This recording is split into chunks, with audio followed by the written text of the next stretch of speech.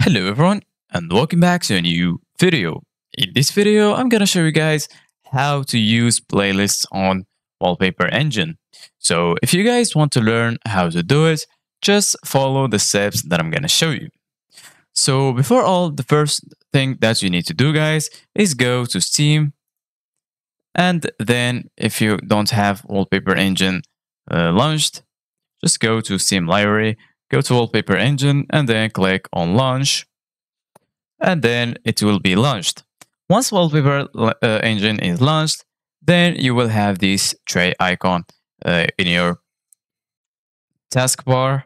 So just double click on it, and then Wallpaper Engine will pop up.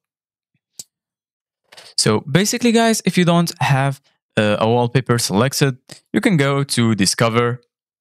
Right here, you can see wallpaper from creators, and you can see also recommended wallpapers for you, and so on.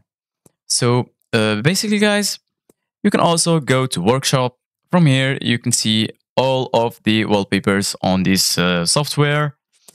You can also search, go to the search engine, search bar, and then search for any wallpaper that you'd like. For example, we're gonna search for anime. And then, as you can see, guys, right here, you're gonna find all of the results for your search. So once you find a wallpaper that you want to use, then just go ahead and click on subscribe. So basically, guys, once you click on subscribe, when you go back to install, you're gonna find it downloading right here. Once it has finished downloading, then just go ahead and left click on it, and it will select it.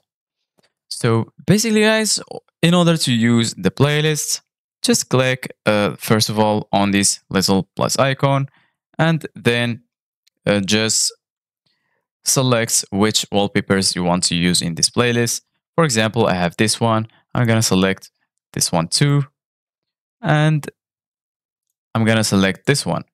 And as you can see, guys, right here, now I have a playlist. So once you finish, just go ahead and click on save, and then just name this playlist. And you can also set a hotkey for the playlist, and then just go ahead and click on OK. So this is, guys, for today's video. Thank you guys for watching. See you guys in the next video.